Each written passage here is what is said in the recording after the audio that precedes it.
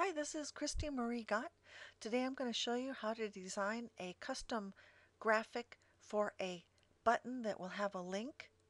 You simply design the graphic and then add a link to it.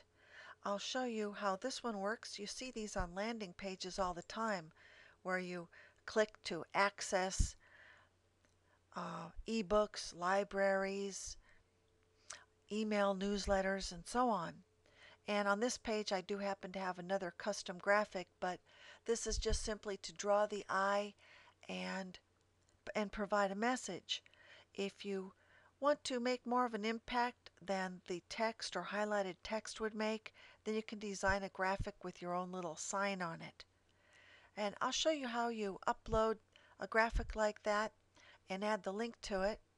Then we'll go to another free program and I'll show you where I designed that particular graphic. So we'll go to the home page for my website and I'll show you how we added the link to that graphic.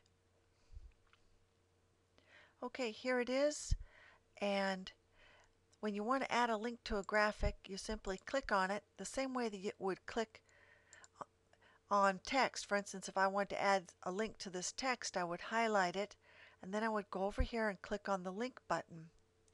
In this case, instead of adding a link to some text, I'll add it to a graphic.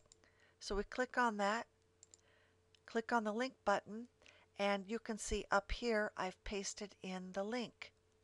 And after you paste that link in, then you click Update. And you may have seen in a previous tutorial that you upload these graphics by using this little area up here where it says Upload Insert. And as you recall, when you click on that, then you get the media library. You can click here to browse and upload graphics from your computer, or you can go to your media library, which will have all the graphics you've already uploaded. Now let's go ahead and take a look at how to make that graphic. It's the same as making a logo or an, that you put in your custom header. And there are a lot of free programs you can use. I go ahead and just use Picasa. You can also use a variety of other GIMP and so on. Because I like to have the gradient look to the back of the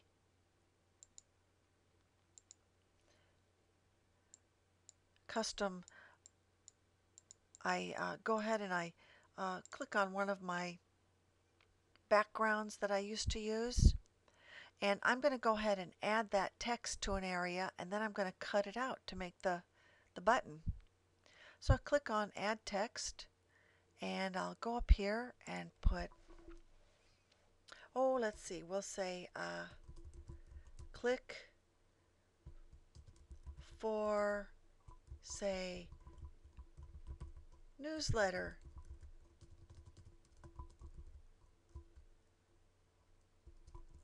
Sign up. And you might insert a link like this into different pages and posts, and we'll go ahead and center that. And I think yellow looks good because it has a good contrast against the navy blue, and this has a slight black outline that just makes it look a little more crisp. So we do that and we say Apply. Then we go over here and click on this crop tool, and we'll just do a manual crop. And here we go. And then I click Apply. There it is.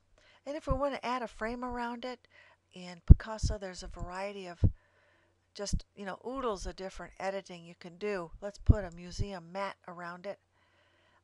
This one's black with white. If I want to change it, I can click on outer color and make the outer color blue. I could make the inner color, brown or light brown, or let's try maybe just a light blue, and click Apply.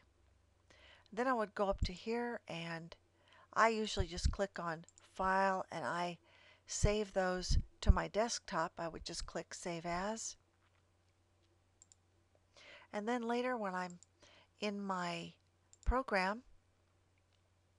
For instance, if I want to upload another icon, I would, uh, in order to upload that particular graphic that we just made, I would click this Upload Insert, select Files here, and so on. So that's how you do it.